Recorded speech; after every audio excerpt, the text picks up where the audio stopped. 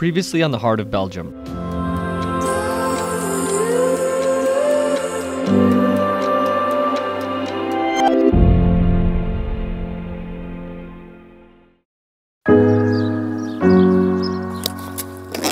Alright, our second Trappist Monastery, Chimay, check.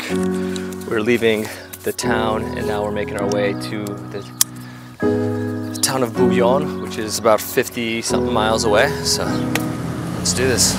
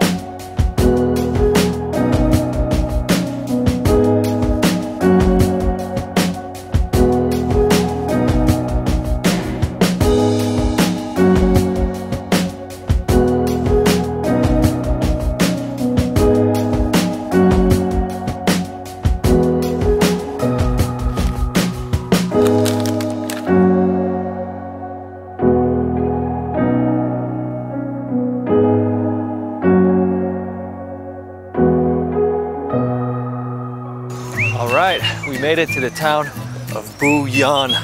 Feeling so good. That was a 55-mile ride.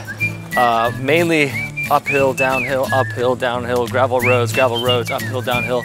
Exhausted, beat, but this place is beautiful.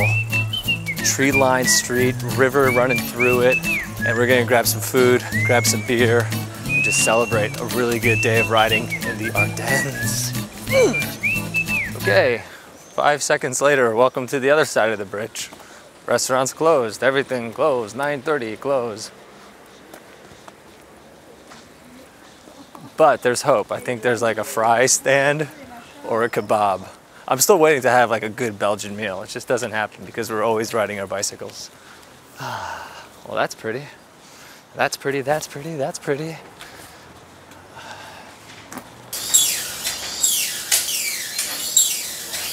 That's what you get when you decide to ride a bicycle around the country. You don't have options because you'll always pull in right after dinner, as we've been doing on very many occasions.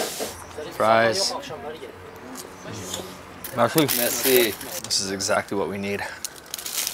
Thank goodness this guy was open, because nothing else is open right now. Pretty good. Pretty good.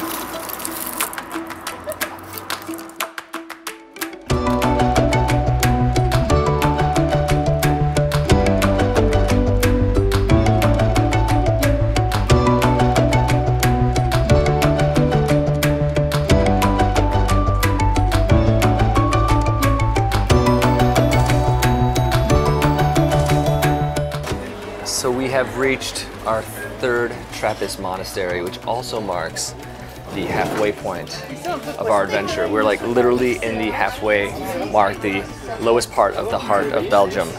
But yeah, we toured the grounds, beautiful. However, they won't allow visitors into the brewery, which I notice is a common theme with the Trappist monasteries, is that they don't let you in on the action where they make the beer and they make their goods. So today we toured around the ruins, also got some shots of the grounds, and it's been a good ride so far.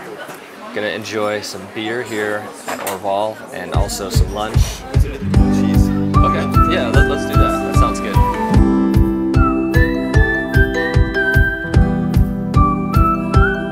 The beers have arrived.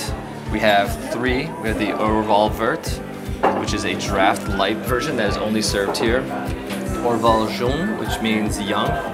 Totally botched pronunciation. 6.2%, and then you have the Orval Aged Old, which is 7.2%. Like any beer at this point tastes really good, let alone the greatest beers in the world. So my level of relativity is just totally off.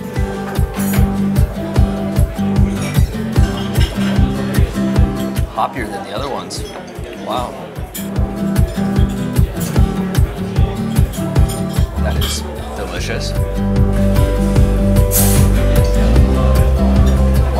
that's also very good.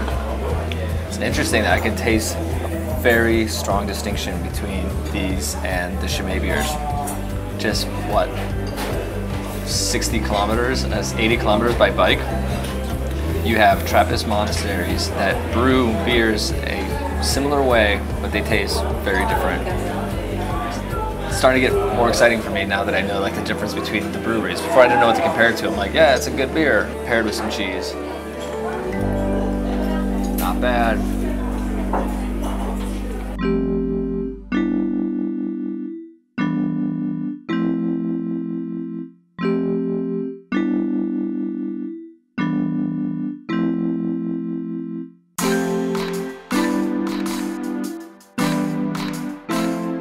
Must be nice, guys. Cool adventure you got going on there. Oh man, we biked 100 miles. Oh, it's so hot. My helmet windshield's covered in bugs.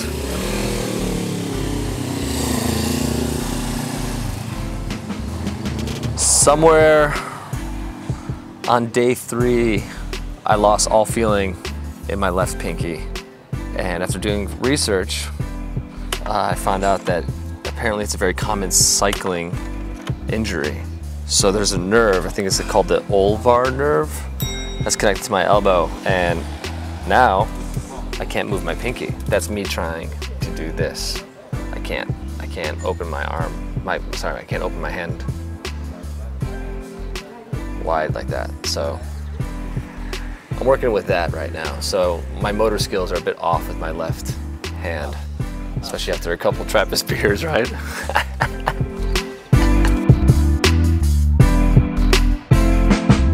So outside of the Trappist breweries, there's an abundance of other independent breweries.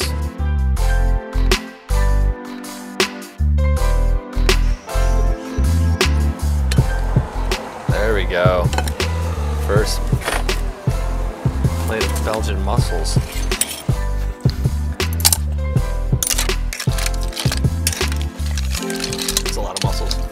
I got a fly who's sharing this meal with me.